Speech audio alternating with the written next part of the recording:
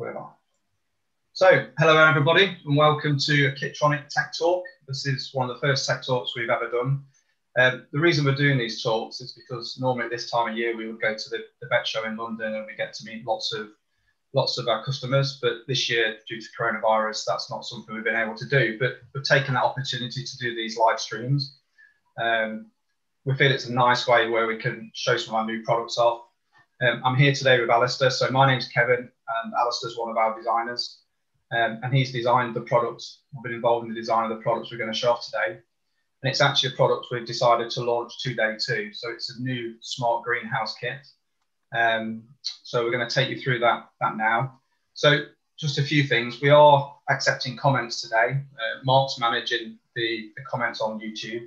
So if you do want to ask any questions, fire those across, and me and Alistair will do our best to answer those later on today. The video will also be available afterwards, so you can catch up, or if you've got friends who want to watch this video, they can do.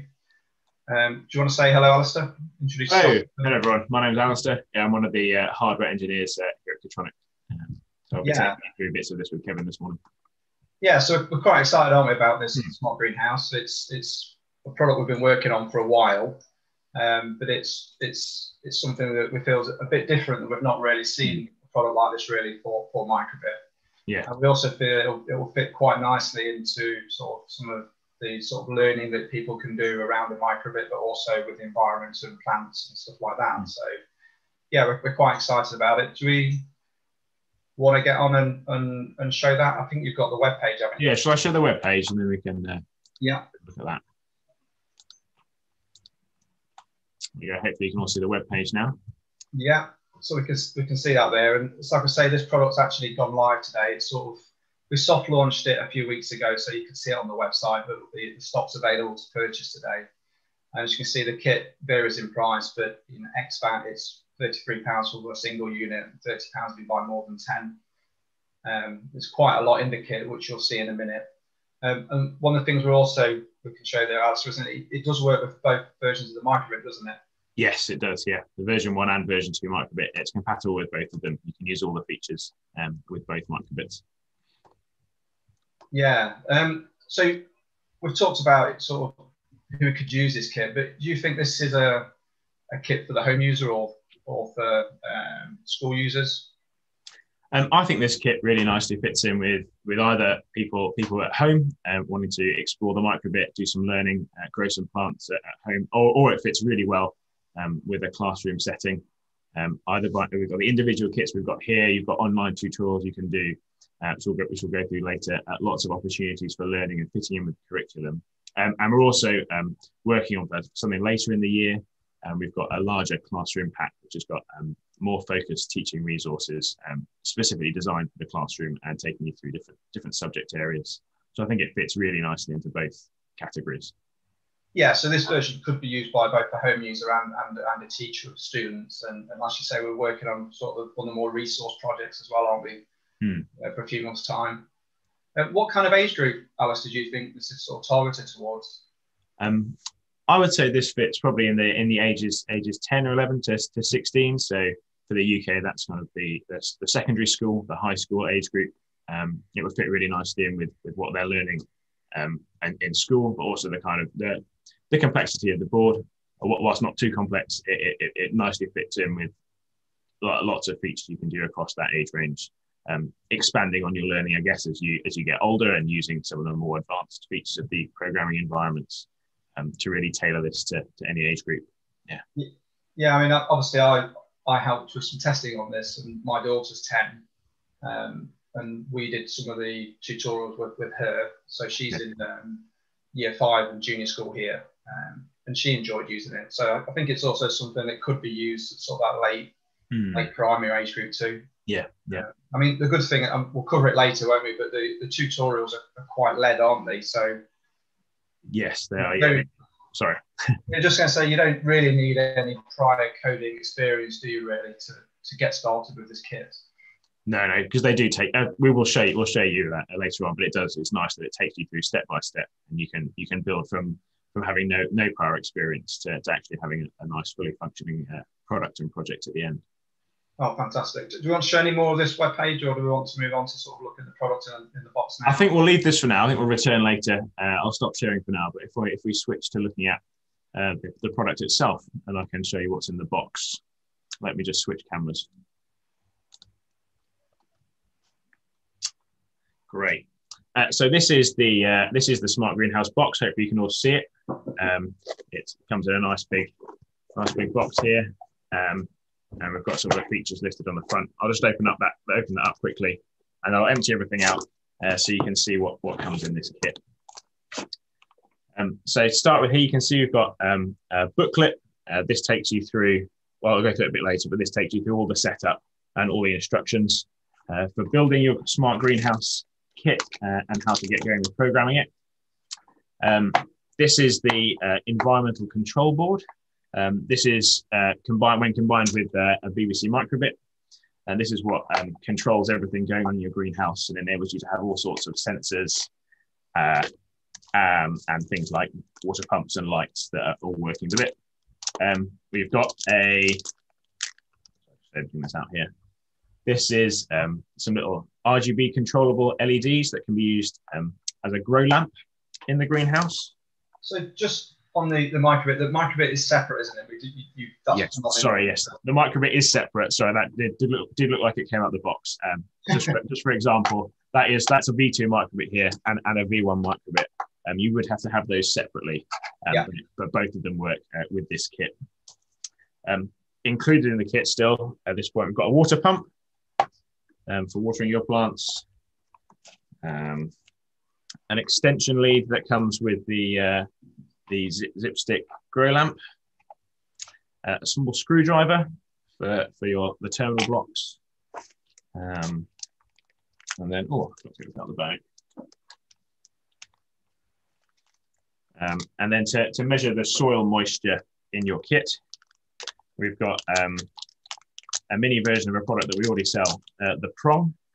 So this measures the soil moisture level, so you know when to water your plants.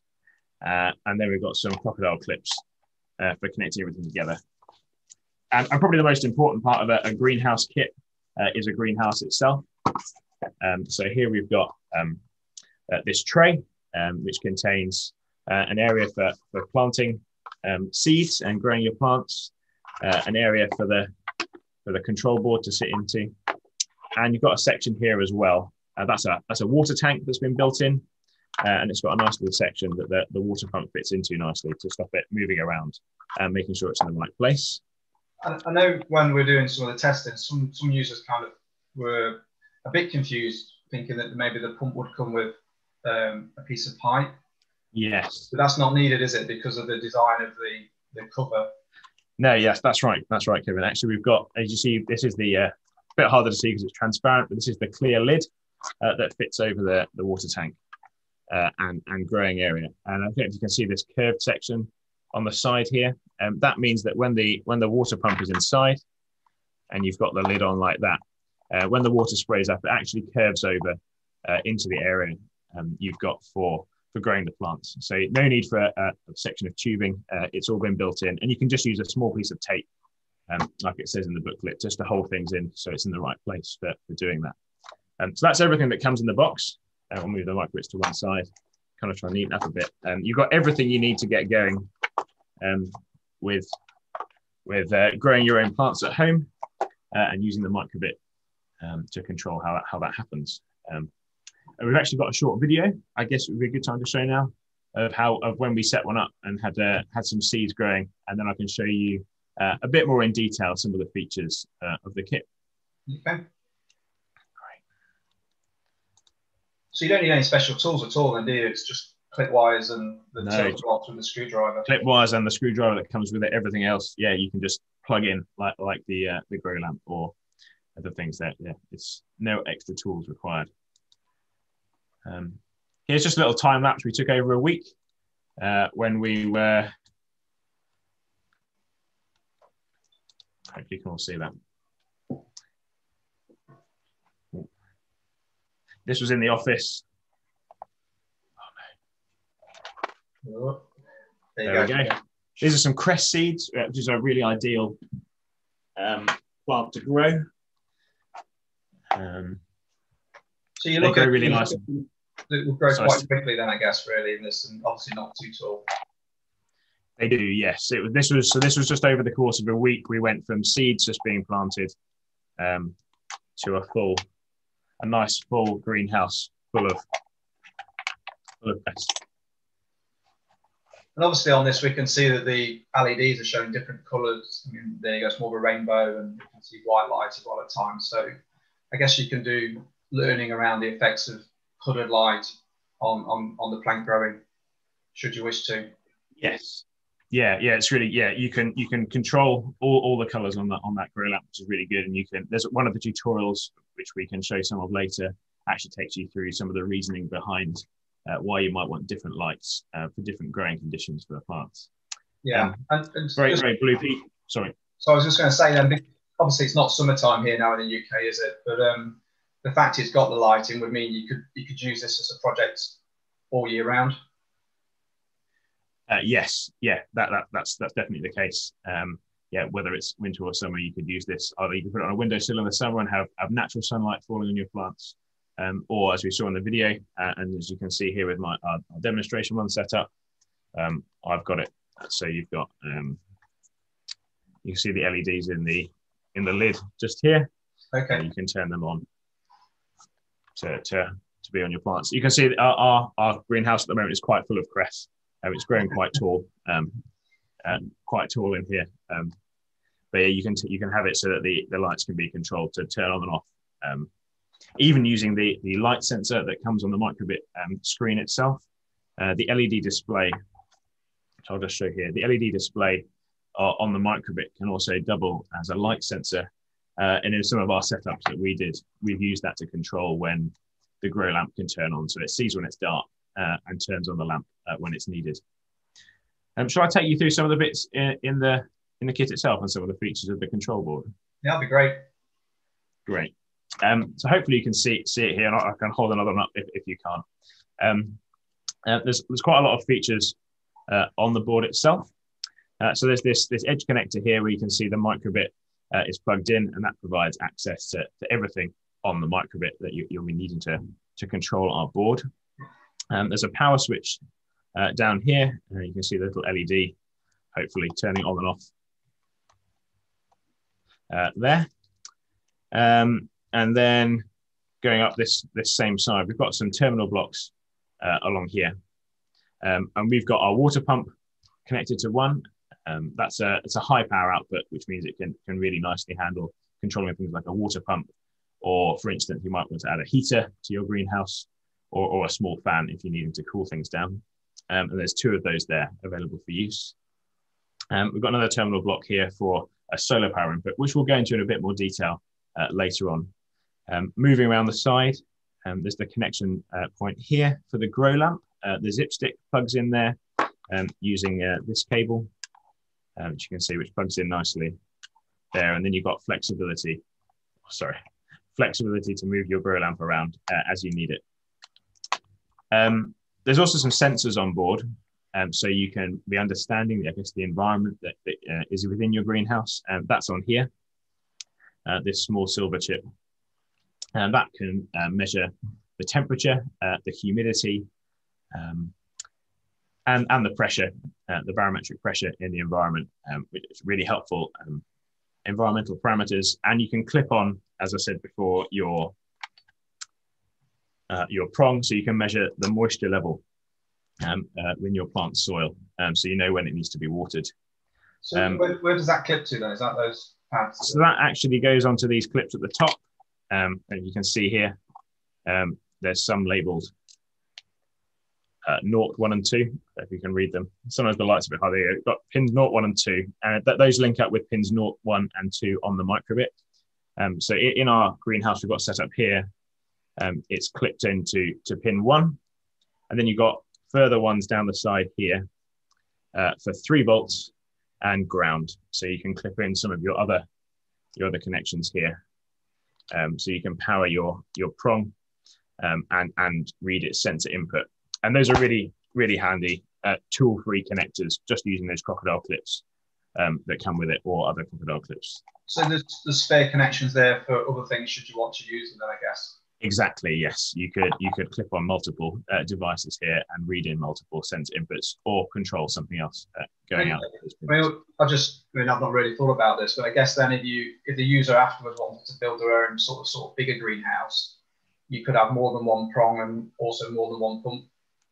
Definitely, yeah. I think that's partly what we've thought this through to include. You might want to start out with something like this, but certainly for some of our school-based projects, something we've thought about is actually you might want to just use the electronics to build your own greenhouse, and use what's in this kit and expand it further. Yes. Yeah. So they wanted to grow bigger plants, and they bought a propagator from a garden centre. Then that it could be used with that too. Yeah. Yeah. Definitely. The final features to show, we've got an onboard speaker, a buzzer on here, but if you're not using a V2 microbit, which I've just got one, so you can have some audio output, maybe an alarm to tell you that it's time to water your plants, or that you've run out of water in your water tank. And here we've got a real-time clock. So you've got an onboard clock. So that means you can set up a schedule for when to water your plants, when to turn the lights on and off. And you can also use this product for capturing and logging the information about the environment that it's in. So there's a lot of onboard features there, and it's all been set up nicely here in this little demonstration we've got here, and it's all working nicely. And we had one running for a full week, looking after the plants all by itself, using that watering schedule, using the light sensors to check when to turn the grow lamp on and off, when to turn the pump on, and telling us when we needed to fill up the water tank again. So okay. It's all quite neatly in there together. And on the front of it, there's some LEDs as well, isn't there? Oh, there are, yes. I will just tilt this up so hopefully you can see, and so I don't pour water on myself. I've set this up so when if I press this button, it tells you, or that tells you the temperature at the moment. It's a bit chilly in here. But if I tap the microbit logo, I'm holding it correctly, sorry.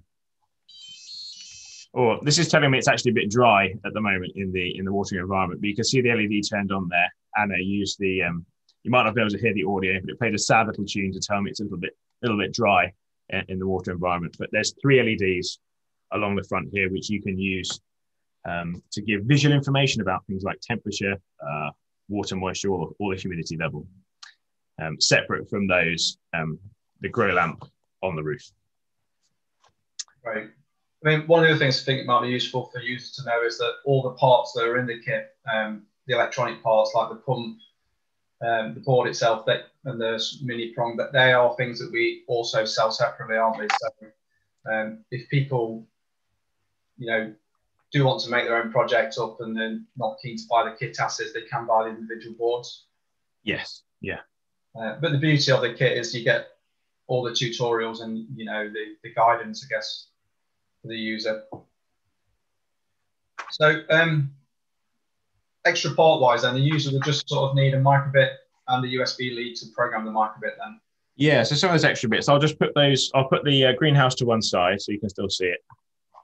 But then you'll need a microbit. You'll also need to program your microbit like you do with all those products. You'll need a USB cable. So you'll need one end to plug into your computer, standard, and then a micro USB cable to plug in to your microbit. And that's what you need for programming. The greenhouse runs from either batteries. See on the bottom here, you've got 3 times AA battery cage, which just takes normal AA batteries. It can take rechargeable and non-rechargeable. But it's also, hopefully you can see this here, I've got it with my pen. It's got a DC barrel jack. So that can take a 5-volt supply, which will look something like this. We can plug in there. And I think, Kevin, you've got an example of actually what if you didn't have a full power supply like we've got here. Actually, we sell a USB to DC connector, which could then be used with a phone supply. So I've got just a standard phone charging PSU here with a USB connector in the top, and we have a lead, don't we, that converts that to a 2.1mm barrel jack, and they're low cost leads. So people have these kind of power supplies kicking around at home. They could use that to power the board, couldn't they? Yes, yeah, that would be a really good way to do it. It would be important just to note that you wouldn't want to plug it directly into your computer, because that limits the amount of power supply that can get to the board. So using one of those phone supplies would be really good. Yeah, I mean, what kind of power requirement would you need for the power supply? So to use the features that I guess we've shown, and it's got set up with a normal kit, running a pump every now and then, every few hours, and turning the LEDs on and off, you're probably looking at a 1 amp supply would be fine. If you were looking to have multiple things connected, so multiple high power outputs being used, perhaps using the lamp really brightly all the time, we're perhaps looking up to 2.5 amps. But for general use, one of those 1 amp phone supply would be really handy. Yeah, they do commonly seem to be about 1 amp, don't they? Sometimes a bit higher. Yeah. But so, I mean, people really want to check, don't they? But you know, most people do have these kind of things knocking around, so that's why we've not included it in the kit, have we? Because it just adds cost that people probably don't need to spend. Exactly, yes. And on the batteries, if you wanted to just run it from batteries, when we've been testing it, just using those small power supply requirements, you're looking at it running for 2 to 3 days on a standard set of AA batteries. So that's a good length of time before you need to replace any. But if you're doing a really long-term project, you probably would want to look at plugging it in. Yeah. Okay, great. And then there's some extra features of the board, isn't there, that we've not covered yet? Yeah, there are some extra features. So I'll take you through some of those now. I'll try and keep it held up. So I mentioned earlier that in this row of terminal blocks, the one at this end is a solar power input. So that can take a solar panel like this one here that we sell. And if you put rechargeable batteries into the battery cage, then you've got an alternative to powering it from a wall supply. We found that even in British sunshine, in late autumn and early winter, that fully charged the batteries in 7 hours and then kept it going, running really nicely for as long as you want. Really, you've got that power supply option that's a bit separate, and we've included on the board the safety feature of a reverse blocking diode, so you wouldn't have any problems charging your batteries. No, so you just literally need to screw in the correct solar cell. Yeah, just the bare leads into there, and then you can use the same screwdriver that comes with the kit to connect those up. So that's really useful, really good that you can have renewable energy with your environmental project. There was also, I talked about the high power outputs a bit, so that's what we use to control the water pump, and both of those connectings there can output 1 amp at the power supply voltage. So whatever your battery voltage is, or whatever your power supply you've plugged in is, it will output that voltage. And that means it's isolated from the microbit. So although the microbit controls those pins, you haven't got any safety concerns about drawing current from the microbit. It can just really be used to really helpfully turn those on and off. And there's some LEDs, isn't there, next to those? There are LEDs, yeah. I don't know if you can see. If I pull this one a bit closer, I'll take the lid off. Can you see a little red LED turns on? Yeah. So that's really useful. That tells you, the red LEDs tell you when the high power outputs are on. And if you look under the leaves here, a bit harder to see, there is a green LED on. That tells you that you're reading something from the into the 0, 1 and 2 connections at the top. Yeah, I mean, that's the kind of thing that's particularly useful with students, isn't it? Because, you know, sometimes they're trying to debug their code and they think they've turned the right output on, but, you know, maybe they've not connected the pump or the prong to the correct place. Yes, yeah, that's true. Yeah, go on, sorry. Sorry, no, you carry. No, I was just saying, in my experience, that's quite a useful little feature. It can save you quite a lot of time in the classroom or at home. Yes, definitely. I agree. Yeah, it's been really helpful knowing which things you've got on and off at the time, and whether something's connected properly. You can tell if it should be working when the LED's running. I think the final thing, just to show on the board, the final extra feature, and it's not something we've included in the initial kit, but there is a servo connection just behind the grow lamp zip LED connection. So you could add one of the servos that we sell really easily, one of those modeling servos. And you could use that For instance, particularly if you're building your own greenhouse, just using this kit, or even with this one, to perhaps automate opening and closing the roof if you wanted to allow cooling to take place, opening and closing a window if you're building your own. A servo can be a really helpful addition, and that's all included in the software with it as well for how to control that. Yeah, so you could do heating and cooling. Yes. So you talked about a fan earlier, didn't you? Also being something that you could connect to one of the high power outputs for, I guess, similar reasons. Yes. Yeah. While we're there, Alex, I've just got a couple of questions. I think it might be nice time to cover them. So Stuart was asking, he's a little bit worried about the electronics being so close to the water, and do we have any experience of that? Okay, that's a really great question. Thank you. Was it Stuart who asked that? Thank you, Stuart. We have thoroughly tested this product, and we have made sure that things getting wet doesn't cause a problem. So we've purposely sprayed water from the water pump onto the control board and kept things working. And obviously it's advisable not to do it purposely, but even once we'd dried ours out, everything was working as we expected. And actually, with the way the lid is designed, with the water being in this corner, spraying out, and with the control board being in the opposite corner, actually no water has ever really sprayed from the water tank onto the electronics. There's not been a problem at all with that. No experience so far. I think though, once you get water and children, it's good to know that we've tried it with getting the board wet, because we have tried it, and we've kept it in a moist environment as well, as you might be in a hot greenhouse. It's a bit muggier and a bit more humid, and actually that's not caused a problem at all for the control board, and everything's worked fine. Great. And then he also asked about connecting heaters, which I think we've covered already, haven't we? So yes, I guess that's to provide the heater will run off the voltage and the current that output can supply. Then that's fine. Yeah. You can get kind of ceramic heaters, can't you? That are sort of just two wires on that like heating pads, aren't they? Yeah, you can do. Yeah, those would work really well. I guess if you're building your own little greenhouse with this, that could be a really good way to do it. Yeah, I mean, a common thing with a lot of greenhouses, they have frost radiators, don't they, that aren't high power heaters, but they prevent frost occurring within the greenhouse and spoiling the crop. Yes. Yeah. Okay, so that's all the questions I've got so far. Should we move on then to the booklet? Tutorials, yeah. Yeah, let's have a little look at the booklet. I only saw it briefly earlier. So I might just move things to one side just so we can see things a bit more clearly. So the booklet that comes with the kit really nicely takes you through step by step how to get going with your smart greenhouse. So it's got a big list here of everything you should have in your box. Some information about how to get going with the software side of things, how to program this, which I'll go through after we've had a look at the booklet. We've got some examples of how to show you setting up a project. There's information about what's on the board, some of the things I've taken us through just now, and there's some step-by-step how to build your smart greenhouse and make sure things go in the right places.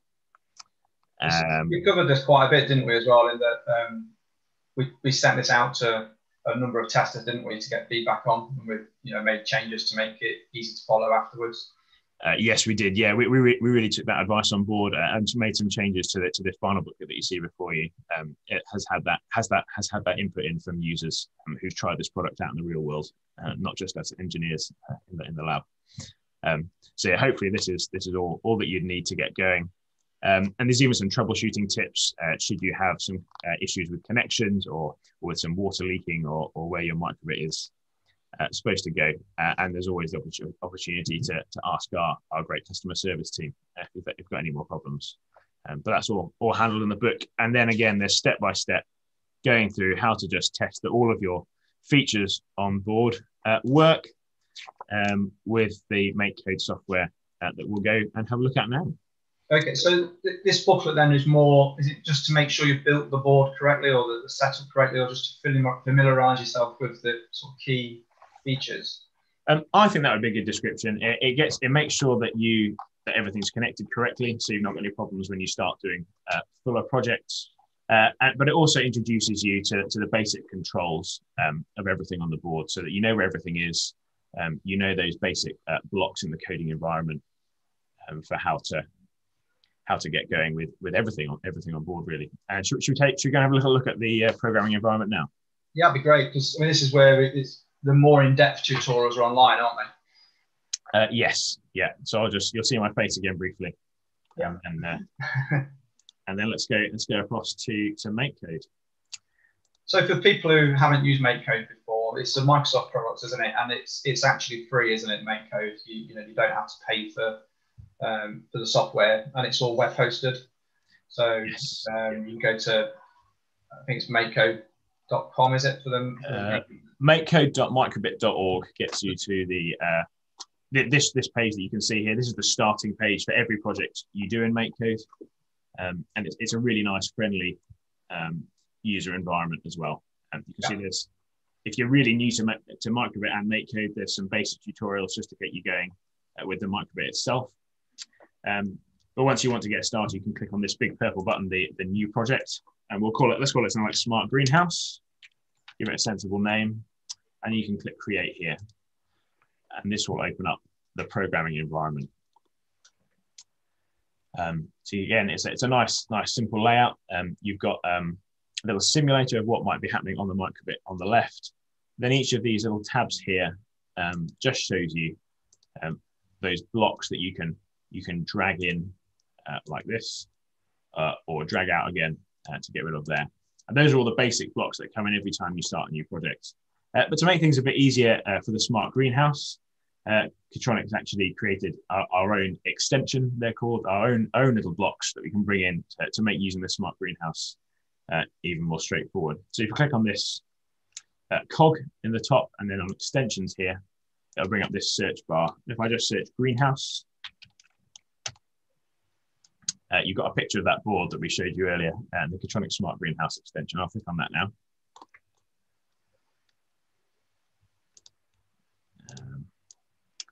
And this will add a new tab. You can see here, Greenhouse, and that's got all the blocks you need for creating projects with the Smart Greenhouse Kit. So what's the point to having the custom blocks then? Is it just ease of use for the user?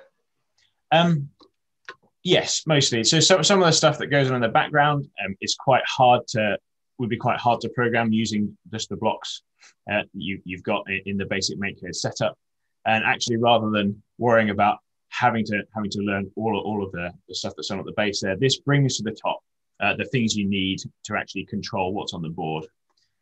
So we've got controls for the lights, the zip LEDs, and you've got controls for the clock, the different sensors, pressure, temperature, and humidity, your various inputs and outputs, like the high power outputs or reading in that moisture sensor.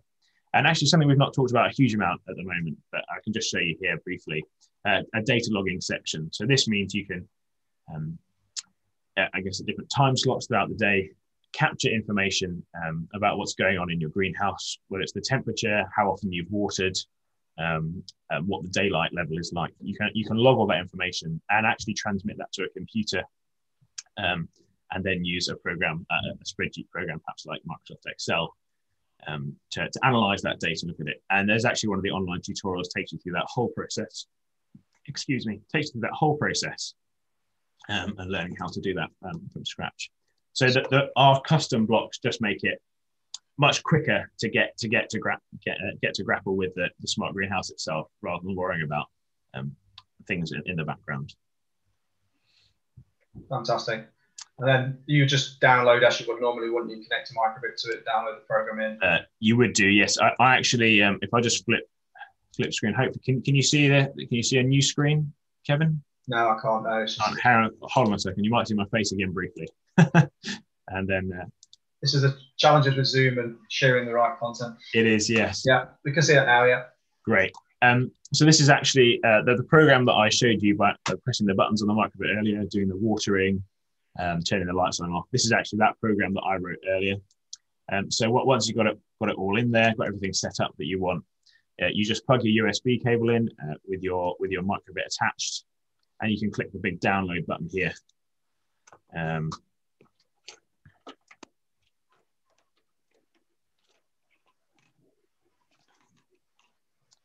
Yeah, if you paired a device, that would be automatic, wouldn't it? It would be automatic if the pairing was working, or it downloads it to this bit here.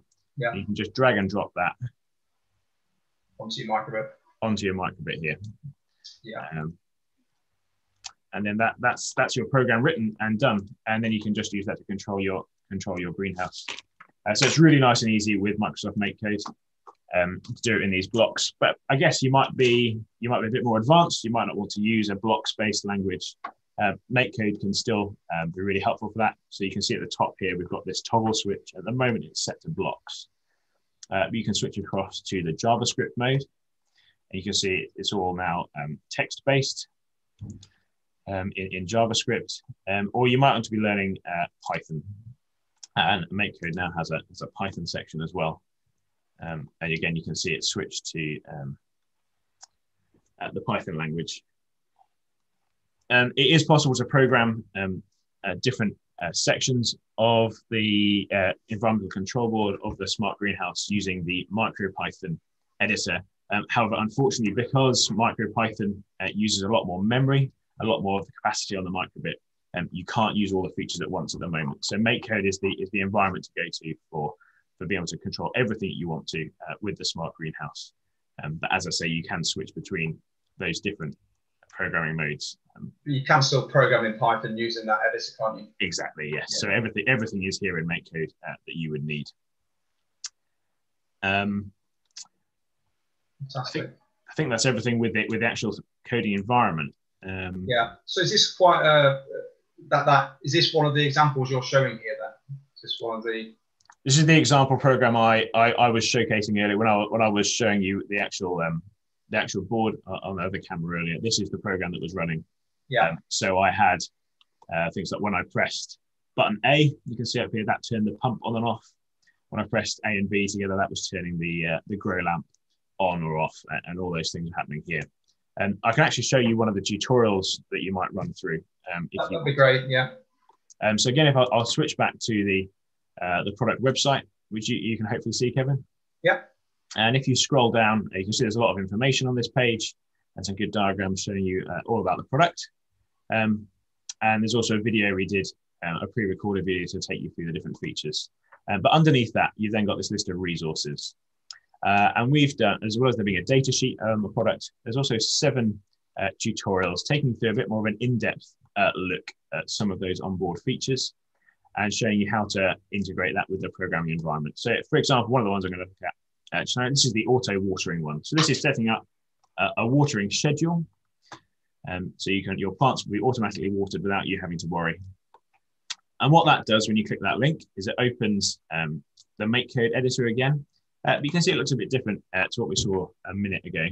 This is actually a tutorial that we've written that takes you through step by step, just showing you the blocks that you need rather than everything. So it's not overwhelming at all. It just shows you what you need. And at the top here, you've got those instructions for taking you through this project. And if you get a bit stuck, then you click on the light bulb and there's hints there as well to tell you what you should be doing.